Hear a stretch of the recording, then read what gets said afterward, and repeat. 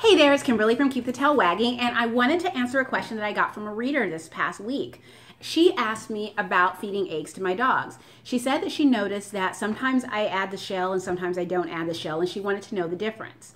Well, when I give my dogs eggs from a local person, so a neighbor who's raising chickens and that are laying eggs, I don't mind giving my dogs the shells because they're coming straight from the chicken. There's been nothing done to the shells to make them pretty for the stores. However, I will buy on occasion, and actually more than occasion, organic eggs from the grocery store because no one's chickens are laying eggs at the time or I can't get any.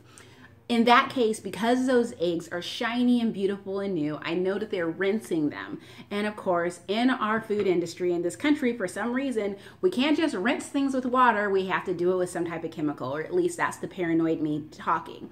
So because I don't really understand what they're rinsing the eggs with, I just go ahead and don't give the dogs the shell. I just give them what's inside the egg. There is a myth that's going around where people believe that you cannot give dogs egg whites. That is actually not true. I don't think it's a good idea to only give dogs eggs whites, and over time you can make your dog sick if you're only feeding him eggs whites. Just crack open the egg and give him the whole egg. You don't have to stir it up or anything. And some people, if the egg comes from a chicken, just gives them the egg whole and the dog will break it up and eat it themselves. 2 of my dogs will not eat shells. The other 2 will eat shells, so I feed them accordingly. You can also save the shells, whether they come from a farm or come from the grocery store, bake them, and then grind them up in a coffee grinder, and then use them as a calcium supplement later on.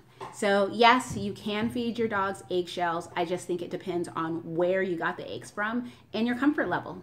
Talk to you later.